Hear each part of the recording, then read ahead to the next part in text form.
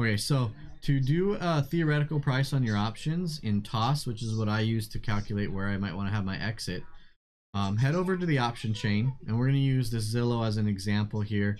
Since Zillow's near these highs, we're just going to pretend we're just going to round that to an even $3. So we want to know what this at the money 145 call would be if Zillow ran, say, $3 by tomorrow, right?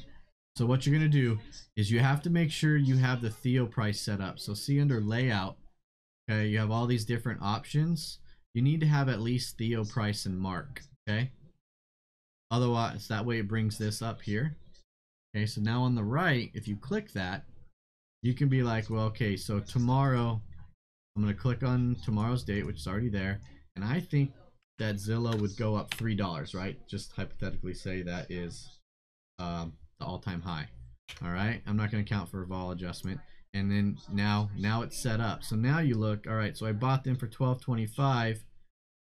Theoretically, if it runs $3 by tomorrow, you check this column, and right there, you can see that theoretically that price would be worth $13.89.